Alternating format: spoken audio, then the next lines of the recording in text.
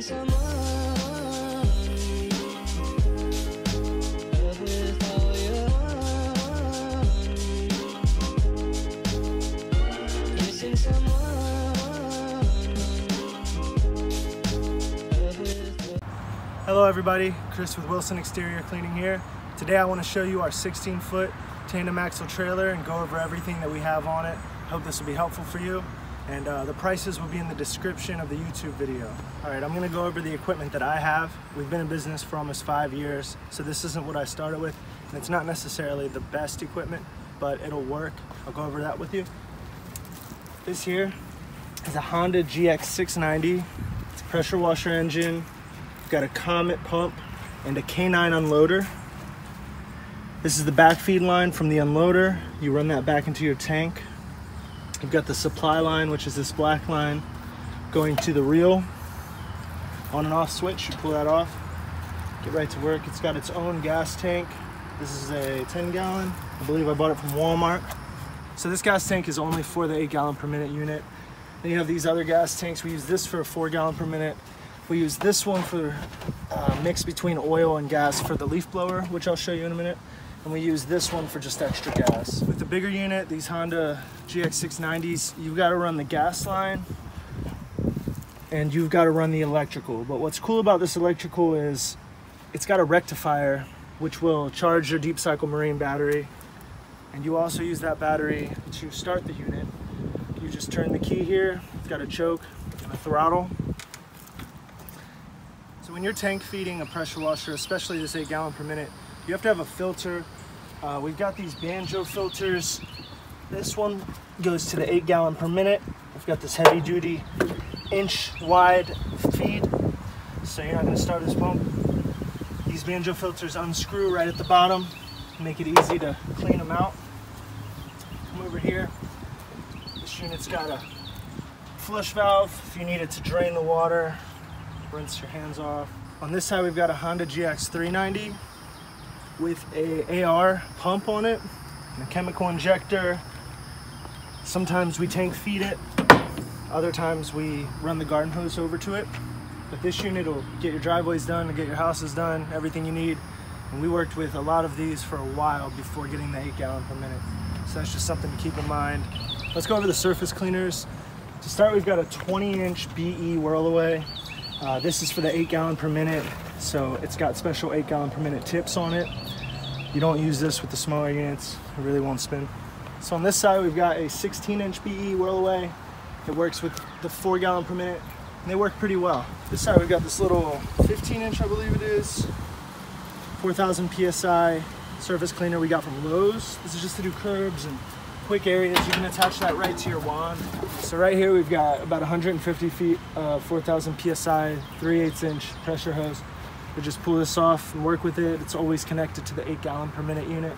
Then you come over here, we've got about 350 feet of pressure hose stored right now. It's all 3/8. And again, this reel is just for storage. We'll pull it off and connect it to whichever unit we need it on. So here we've got a garden hose. And we've got 150 foot hooked up. And you pull up to the job to connect this. If they've got high water pressure coming from the spigot, it works well to fill. This is my fill line for my chemical tanks. And this would be my fill line for the water tanks going each way. On this side, we've got 2 chemical reels. This one's 200 feet of chemical hose. And this one is 250 feet of chemical hose, bigger reel. These spindles you have to buy separately. Probably go through a couple of these a year.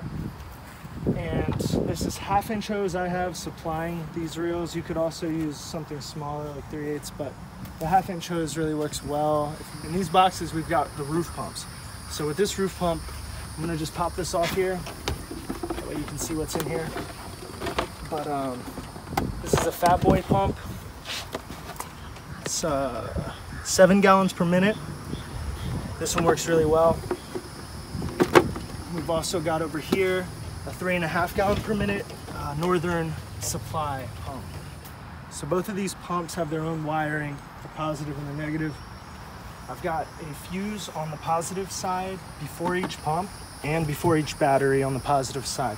So these wires go down into here and you follow them into this toolbox, which we'll go over with here in a second. So this toolbox is the brains of the operation. You've got your 4 gallon per minute tips. You've got your 8 gallon per minute tips. So this J-rod is for the 8 gallon per minute. And you've got 2 smaller orifices provide fresh water, and the 2 bigger orifices will pull soap from the chemical injector. So you keep that in mind when you're wanting to downstream chemical.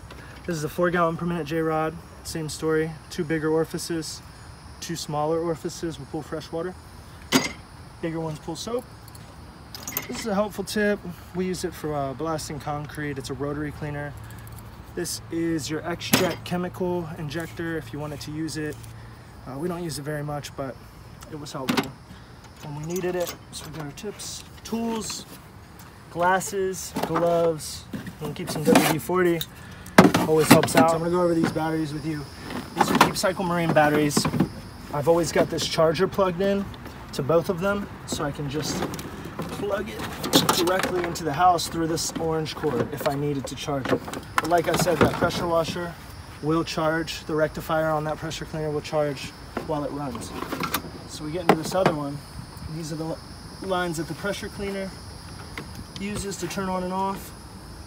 These are your fuses for both roof pumps. Are currently hooked up to this unit right now.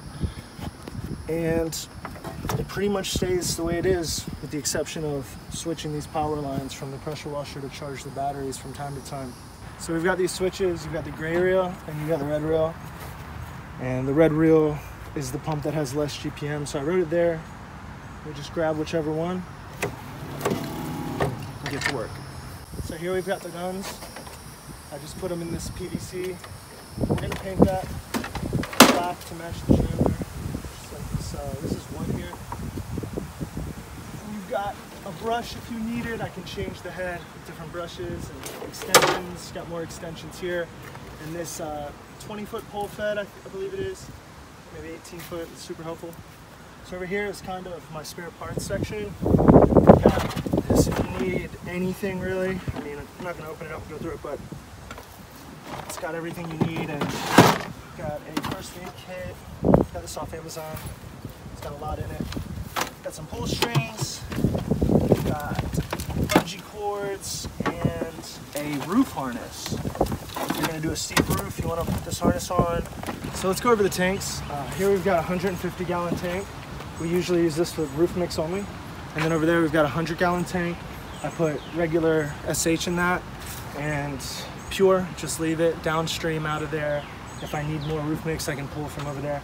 And then we've got another 100 gallon tank over there that I'll put SH in pure. So this is really my mix tank for the roofs. And I'm not running a proportioner right now, so I batch mix right here, and it works out for me because we do 2 or 3 jobs a day and we run this thing dry. So these tanks here are 280 gallon totes, IBC totes, and they get the job done. We're gonna get something bigger eventually, but these work great. So with these tanks, we've put 4x4 blocks, just some trash 4x4s that I had lying around, and we bolted them to the trailer to kind of elevate these tanks, and it helps with that water flow. I've really noticed a difference. We also use a grill cover to protect that unit, so I recommend keeping water off of it, especially when you're not using it. So on my truck we've got the ladder rack, which is super important. We've got a 12-foot aluminum extension ladder. We've got a 28-foot fiberglass extension ladder. We've got a 12-foot A-frame fiberglass ladder and a 6-foot A-frame fiberglass ladder. They all come in handy at different times. We've got a lot of garden hose here, I think 200 feet, just extra.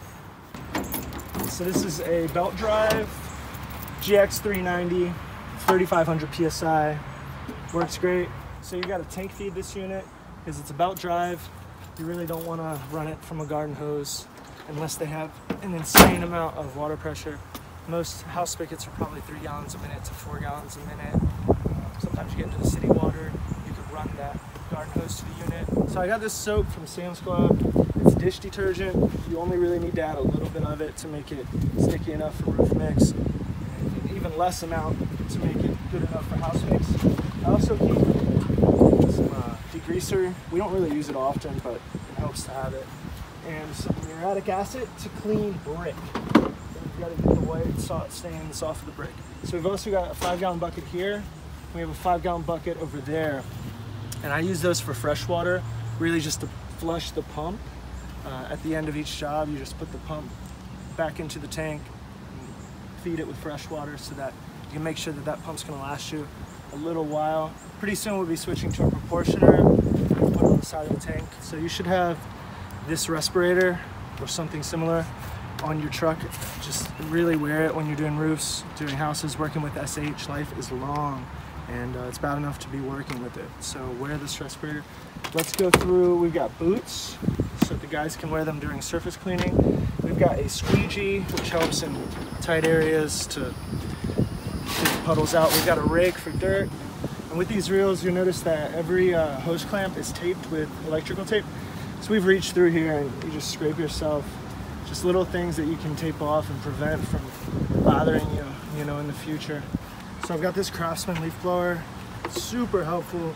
It was only, I think, $119 at Lowe's, maybe closer to 100. And this leaf blower is just enough to leaf blow a roof before you're gonna apply, soft wash mix, or leaf blow a walkway after you've cleaned it and you notice some dirt kicked up on it. It's just really good to have one around. It saves a lot of time. All right, so that was my 16-foot tandem axle trailer, and I hope this video finds its way to you. You find it helpful, and please like and subscribe to our channel. We'll be putting up more content, and we have this American flag for America. You guessed it. Oh, that clout was weak. Some cleaning product.